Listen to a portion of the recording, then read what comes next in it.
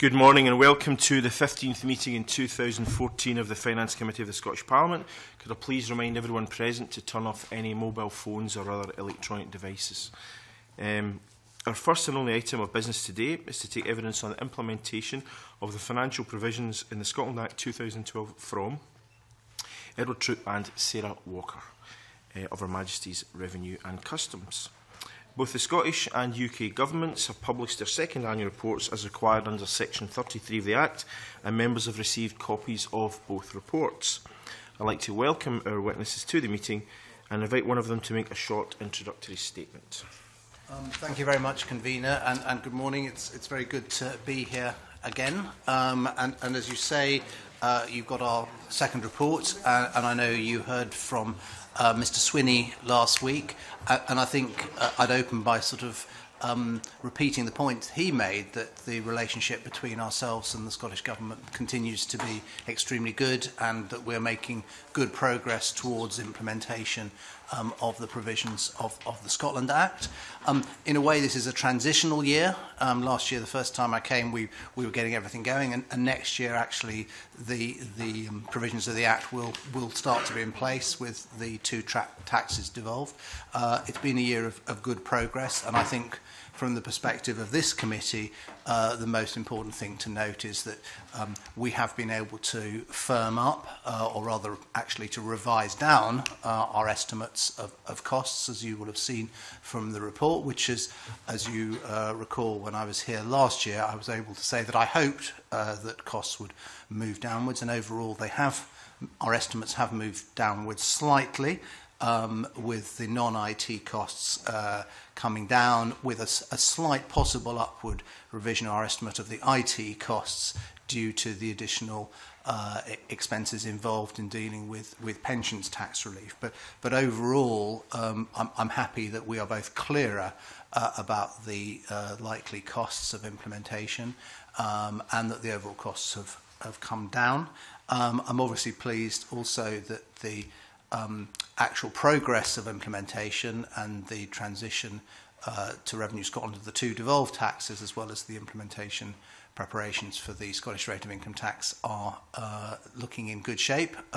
We've had a further OGC gateway review just recently, which has put the overall project on amber green, which is about as good as any project gets.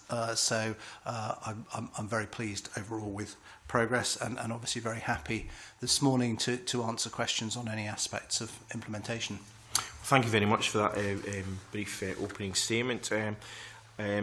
Most of the questions I'll be asking will certainly be specifically on the second annual report, which I think is a fairly comprehensive document. I think in itself it answers a lot of the questions that members of the committee might want to answer, but of course we will have others in addition to that, and we might want to tease out some of the points that are actually made in the document itself.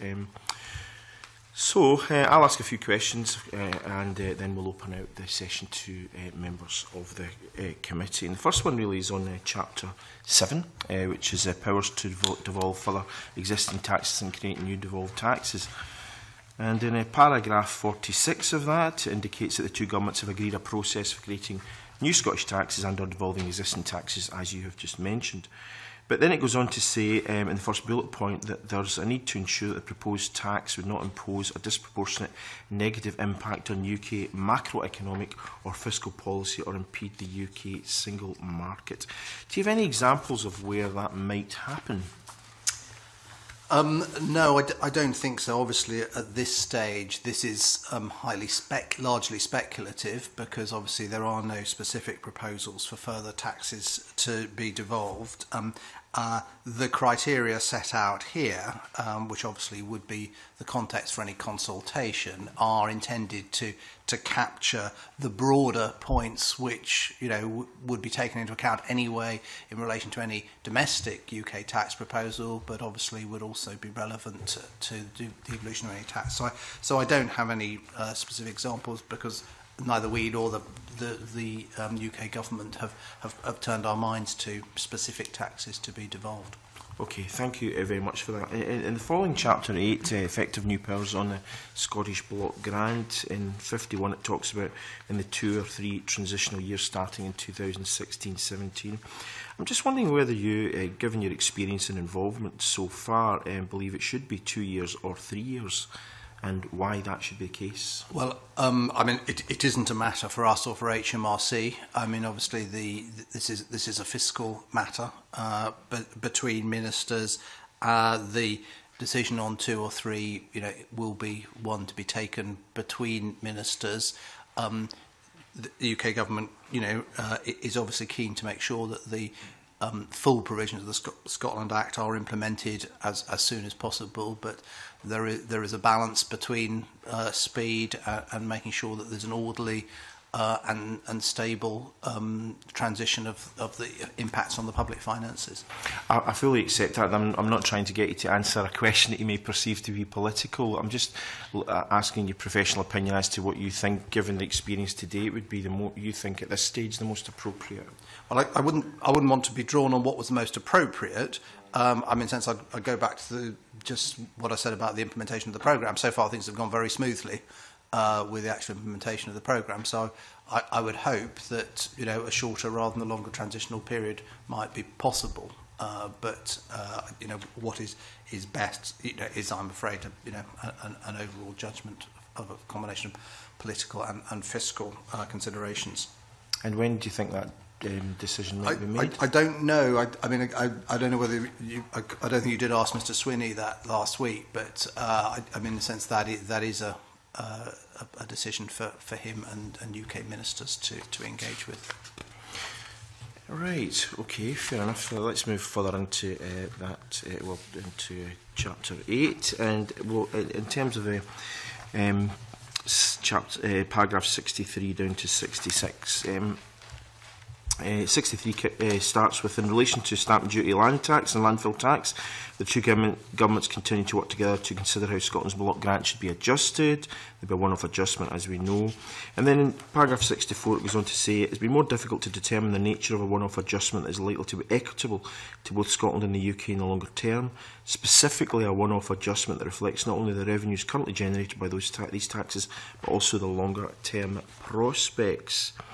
How do you believe that can best be achieved? I really don't want to sit here and be too unhelpful, but again, I'm not sure I can help with this. I mean, this is on the mechanics of calculating future revenue values, and although I'm responsible for the analysts who do the sums, the judgment as to the appropriate inclusion in any formula is not for us.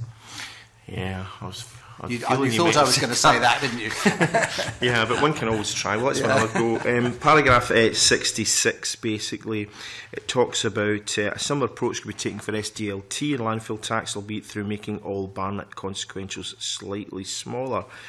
And I'm just wondering, slightly smaller, how much smaller potentially, and what the impact of that might be. I don't want to go on saying I refer you to my previous answer, but I think that's probably the best reply at this point. Okay, well, I'm going to ask you something which is the answer of which is already actually in the paper, but I'll ask you it so that you can maybe expand on it a wee bit, and hopefully that should be a wee bit easier. And then I'm going to open out the session to colleagues around the table.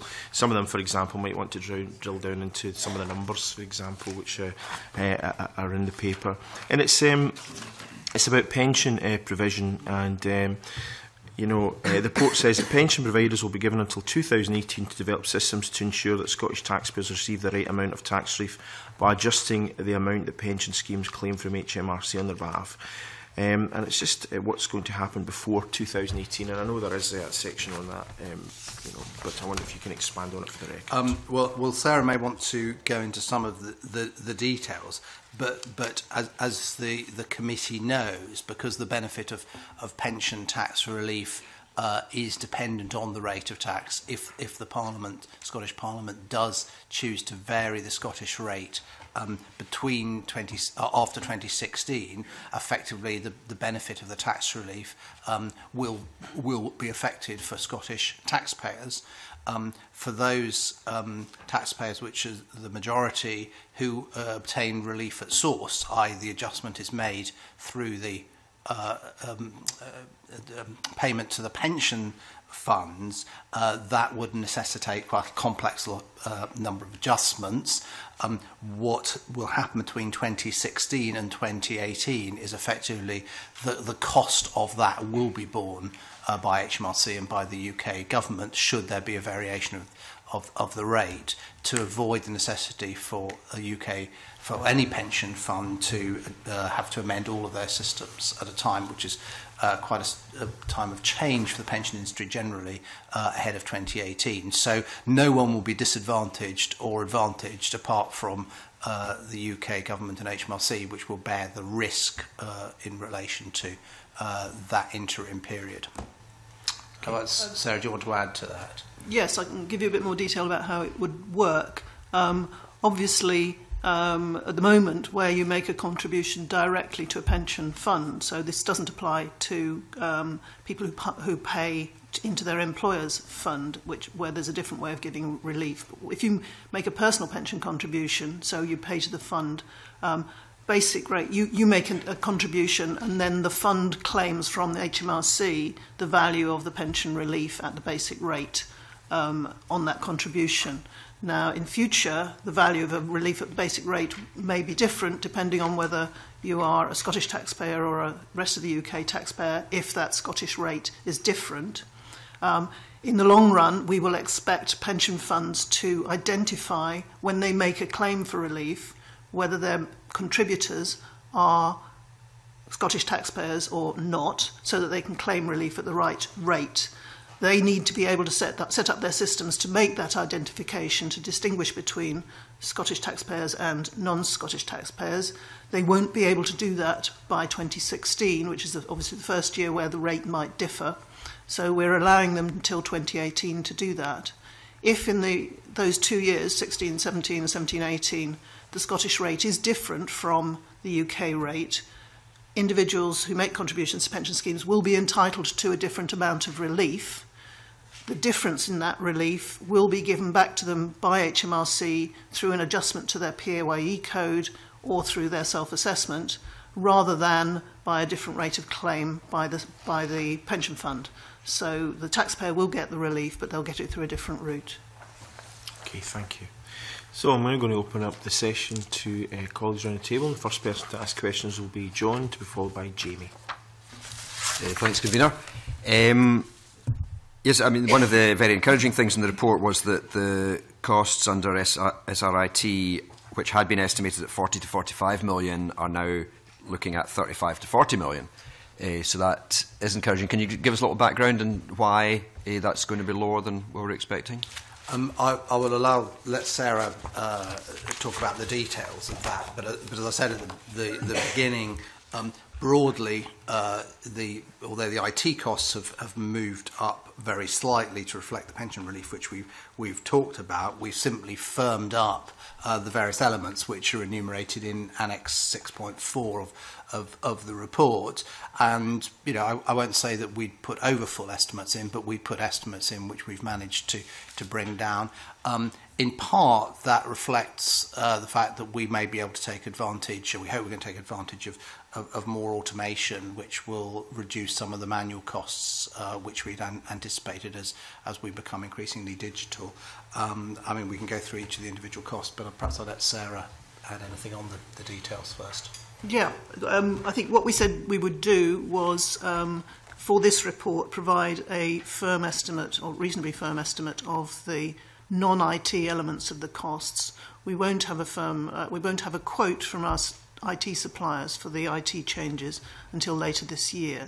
So what we've done is specify as closely as we can the non-IT elements, and those are things like writing to everybody who we think is a Scottish taxpayer, so printing and postage for that, dealing with responses because a proportion of those will phone us up and ask questions, issuing new tax codes to people where they have a Scottish tax code, where we'll have to send out additional tax coding notices, PAYE coding notices, and a certain amount of publicity. We will be using paid publicity to remind people of the importance of keeping their address details up to date HMRC. There's also an element in that 25 million for additional work on address data to make sure that it is as accurate as we can make it. So some elements of that are pretty firm. Some of them are still contingencies for work that we may well do over the next 2 years. And a large proportion of it obviously depends on the number of people who phone us up or dispute their Scottish taxpayer status and the cost of dealing with that. And the Scottish Government obviously will only be charged for the actual cost, which we will be keeping a track of. And we will try and keep that to the minimum we can. So you mentioned the kind of accuracy of addresses that you hold, and I think last year when you came to us, you weren't very sure, kind of how accurate it is. I mean, is that indicating that it was more accurate than maybe you thought, or are you still not 100% sure about that? We're still working on that. We are still doing work to compare our addresses with other external databases. So the Post Office, for instance, and other, there are commercially available databases that show what address people are giving for different purposes. We are working on comparing those. The fact that our address doesn't match somebody else's, the address that somebody else holds, doesn't necessarily mean it's wrong, but it does mean we need to do more work. So I don't have a figure or a percentage yet for how accurate our addresses are, but we are well advanced with the plans for the work that we need to do that comparison, and to identify groups of people where we will need to make further inquiries.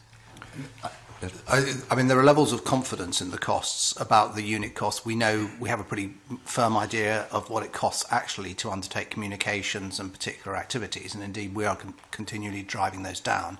The two levels of uncertainty, or two major levels of uncertainty, are one, how much work we're going to have to do, which comes out of the extent to which the data we have is good enough, and we have to do further work to improve it, which is the data checking. And then the other area is the extent to which the actual actions of contacting people results in responses. And as you will have seen, we're assuming a 10% contact rate in response to notices, and obviously if that's lower, then the cost will be lower, and if it's higher, the cost will be higher. So although we have experience in a whole lot of fields, both with data and with contact, this is slightly unknown territory, because there are elements of telling people that they're Scottish taxpayers which are just different from other things that we do, and we just do not know quite how the response is going to be. So there will be a continuing level of uncertainty until we actually start undertaking these activities next year.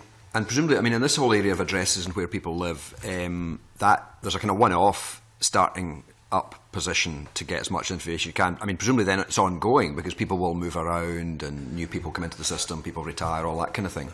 Well, I mean, there will be the sort of continuing cleaning as from the initial start, but our ongoing costs obviously assume people coming and going from Scottish taxpayer status. So the 4.2 million a year includes a cost of taxpayers joining and leaving the system on a continuous basis. And I'm not quite sure what assumptions we've made about how many there are, but I assume there are some embedded assumptions about the degree of churn. Yes, I mean, we are reviewing that estimate of the ongoing annual cost, the 4.2 million, and we will have a better figure for that very soon, I hope, and that will probably vary depending on whether there's a change in the Scottish rate in a particular year or not. But I think one of the things we're looking at very carefully is, first of all, publicising and trying to change people's behaviour so that they do remember to notify us when they change their address, so when they move house.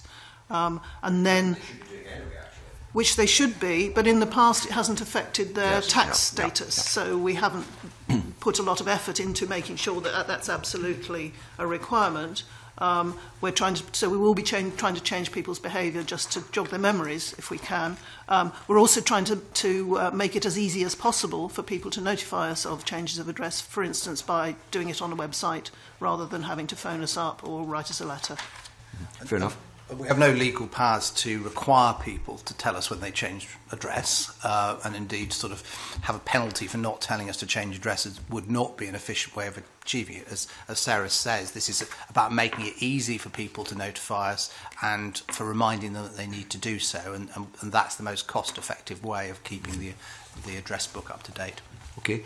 I mean, on the bigger point that actually you were overcautious, if you like, and overestimated the costs. I mean, would you say that is you normally do that when you're estimating costs? I mean, can we expect all the other estimated costs to come down a bit? Or? No, but obviously we get into less trouble if costs come down than if they go up. So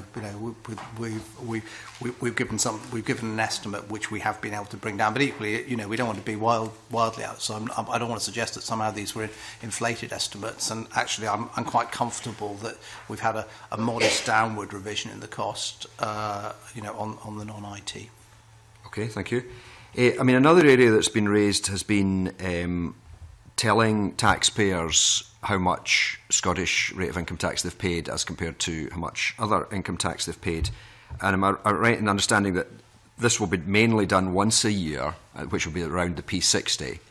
Can you just give us maybe a wee bit of the thinking behind that? I mean, this was, as you know, a decision for the Scottish Government, and I think Mr Swinney may have answered questions on this last week, and obviously there are a range of options available from requiring the information to be given every time a payment is made, i.e. with the PAYE slips for employees, although for pensioners there's no requirement at the moment for any information about tax deduction to be given by pension payers, so it would have been a new obligation, and that would probably be the most extreme end, through to obviously not at the other end not giving any information at all except on request.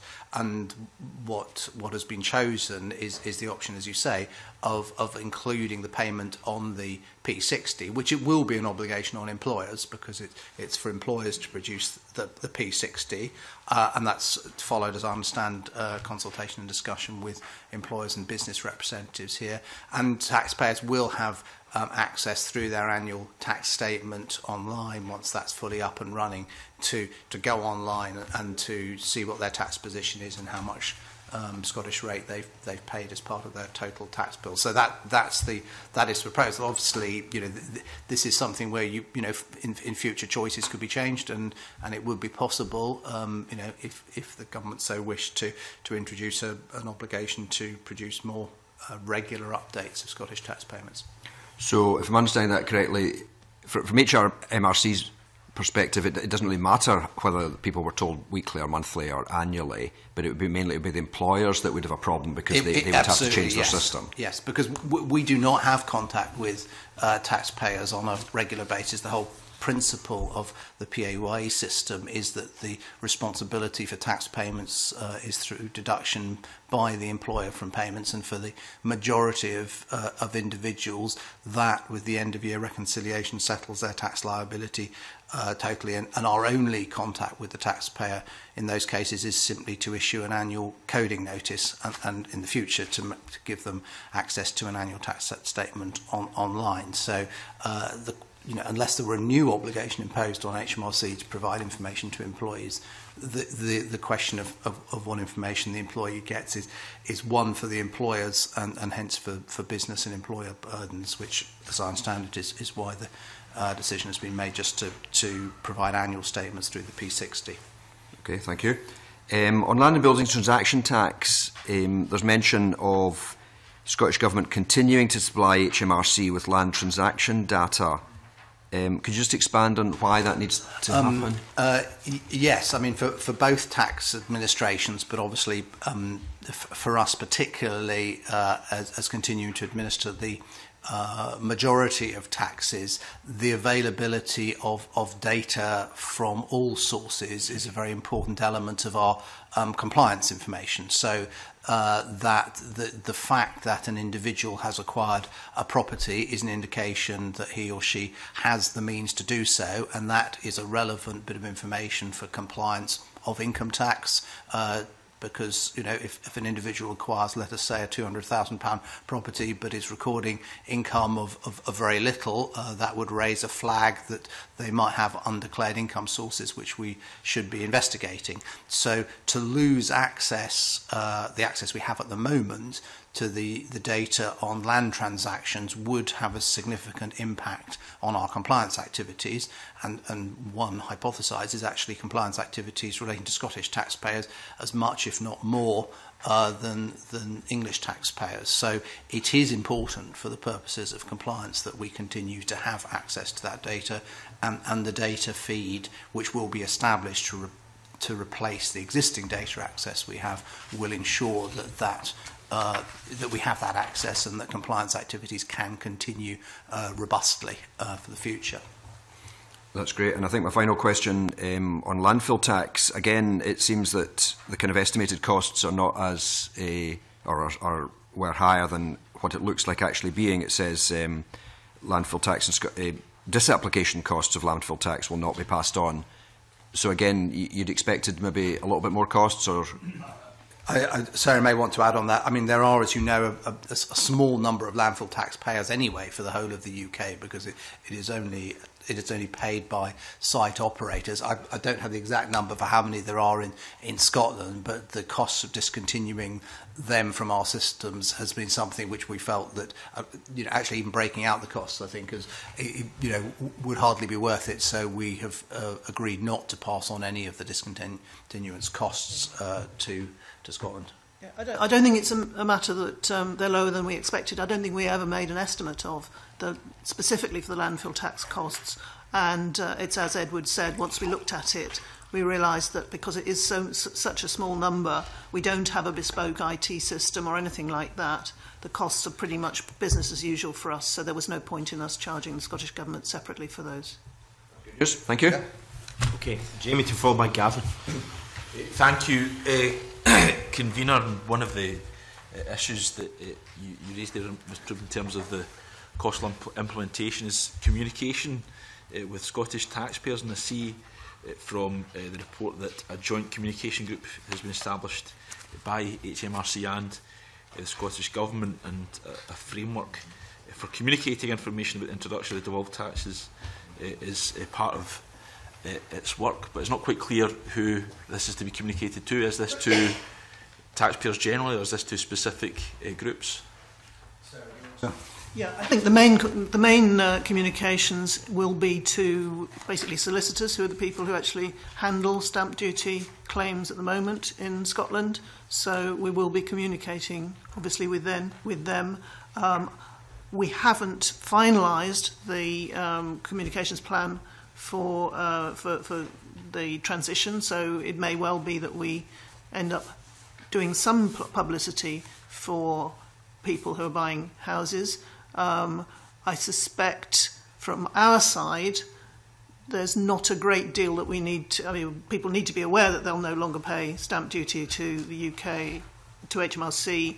They will pay land and buildings transaction tax instead, and there may well be that Revenue Scotland will want to publicise that more widely. But in terms of making sure that the right returns are completed and they're sent to the right people, I think it's through the representatives and the solicitors who handle the transactions.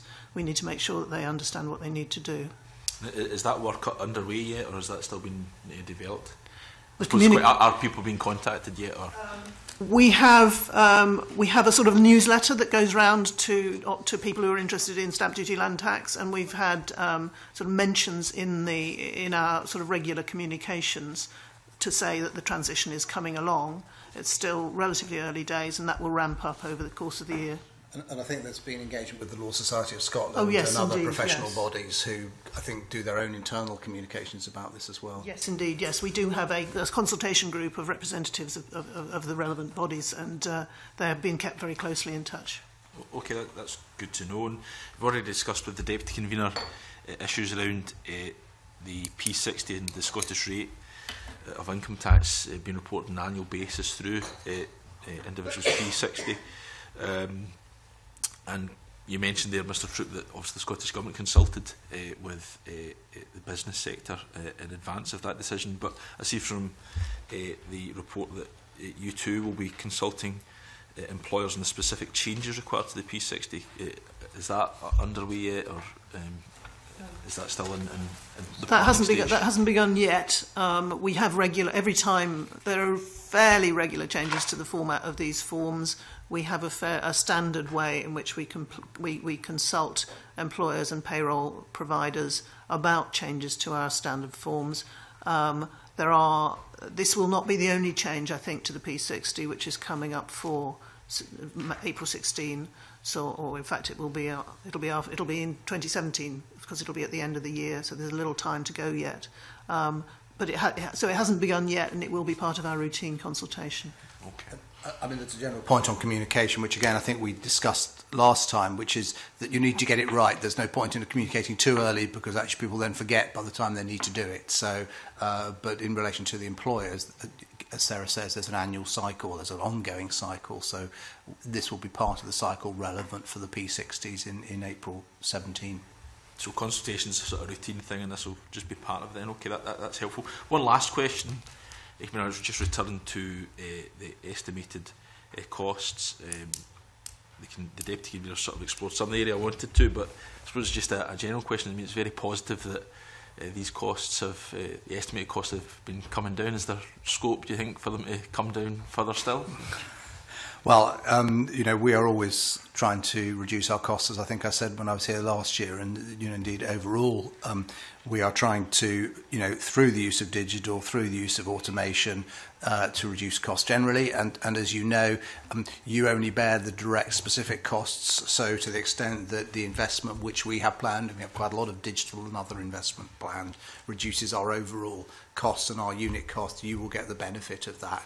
But we don't have anything where I can specifically say, yes, I think this will come down. But, you know, while I'm not going to, as I didn't do last year, is to say I can promise one way or another. I'll be disappointed if we can't continue to put pressure on costs, because it's something we do all the time. Okay, thank you. Okay, Gavin? Thank you.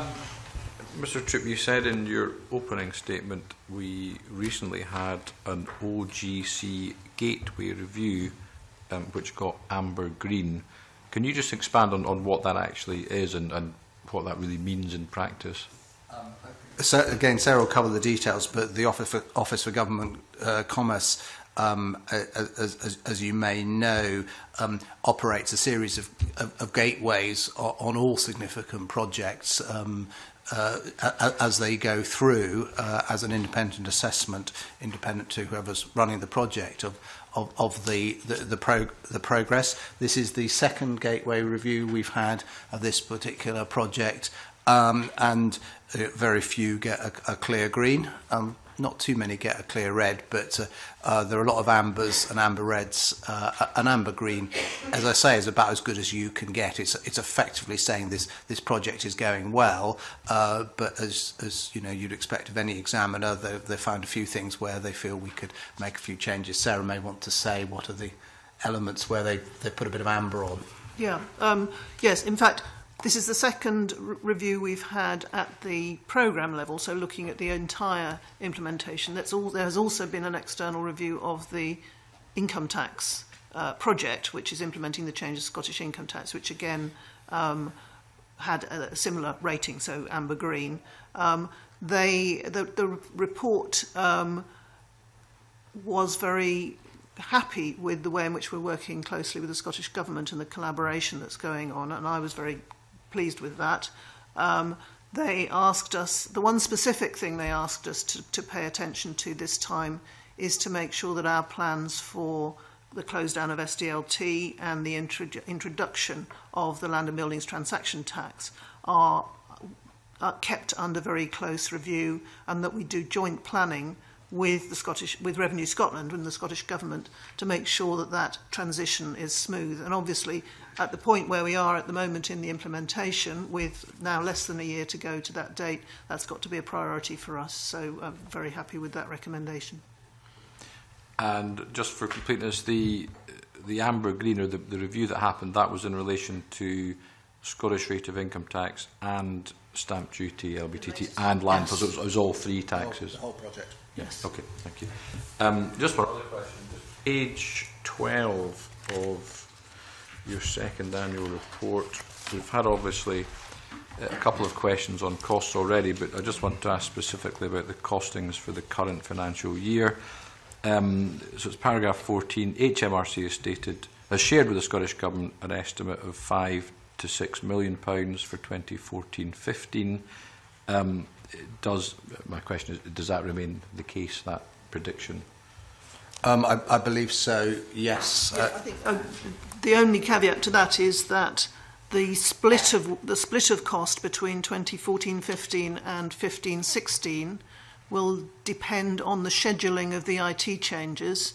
As I've said, we will not have a definite cost or schedule for the IT work until later in this year. So at the moment, that in terms of how much of the spending falls in the current year and how much falls in the next financial year, that will depend on that scheduling, which we don't yet have.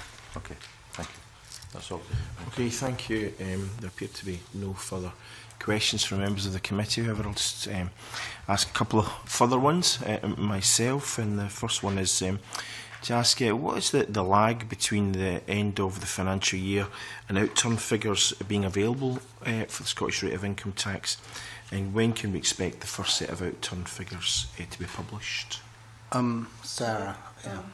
What we're hoping to be able to do is to publish in our annual accounts in the summer of 2017, so that's will be in the summer following the end of the first year, an estimate of the revenue from the Scottish rate of income tax, and then a final figure a year later. It takes us about a year to collect and to reconcile all the figures for income tax revenue.